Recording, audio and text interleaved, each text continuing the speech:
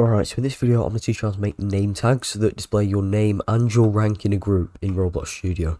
So the first thing we're going to do is make the name tag itself. So first of all we're going to need a character model so we can design the name tag itself. So if you go up to the avatar tab at the top, you can then choose rig builder and just insert a block rig.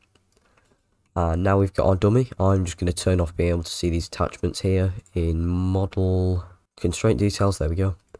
Now in this dummy, in its head, I am going to insert a billboard GUI.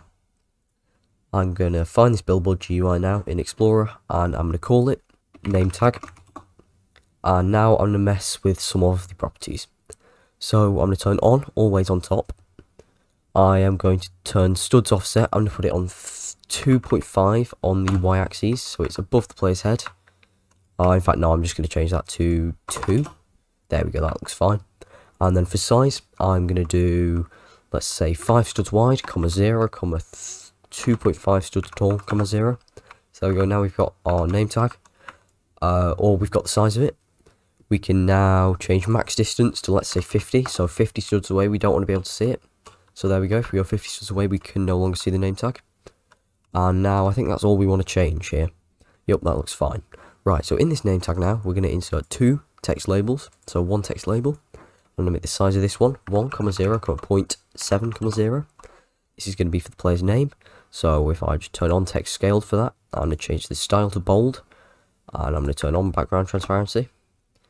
And in fact, no, I'm going to change the size on the y-axis to 0.4.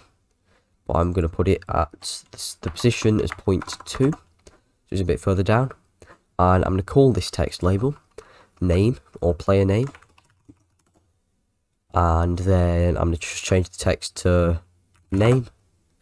And then I'm going to duplicate this with Control D. I'm going to change the name of this next one to player rank. And I'm going to change the text to rank. And then I'm going to change the size to 0.3.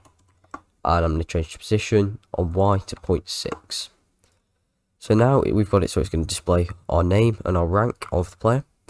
You can change the properties of this text if you like to make it look different. But I'm just going to leave it as it is, just to make it as simple as possible. So now we've designed our name tag. What we're going to do is we're just going to drag this into ServerScript service. And we're going to make a script in ServerScript service. So I'll just add a script and I'll call it name tag script. And then I'm going to drag this name tag into the name tag script. So now I'm going to add a variable for the name tag. So I'll say local name tag equals script.nameTag. And now we just need an event that fires whenever a player joins the game. So game.players.player added :connect function. And then in these brackets here, we're just going to take the player object. And now we're going to say when there's a new character for the player. So player.character added. So whenever the player gets a character, :connect function. And we're going to take the character.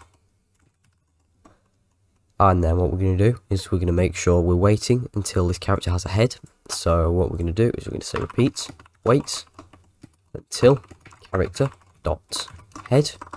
And now we're going to copy this name tag, clone it, and just change the text on the text labels. So first of all, we want to clone the name tag. So we'll say local player tag equals name tag :clone and a pair of brackets. And now we're going to change the text of these 2 text labels. So we're going to say player tag dot player name dot text equals player dot name. And then we're going to say player tag dot player rank dot text equals player :get role in group. And then the group ID that we want to check in. But currently we don't have that. So what we're going to do is find this group ID. So I'm going to do it for my group class Copy Productions. You can do it for whatever group you like.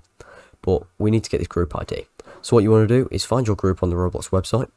And once you're on your group, you're just going to go to the URL bar at the top. And we're going to copy this number. So this is your group ID. Just highlight it. And then you can right click and you can click copy. And then we can go back to Roblox Studio. And we can paste in this number here. And now that's just going to change our text.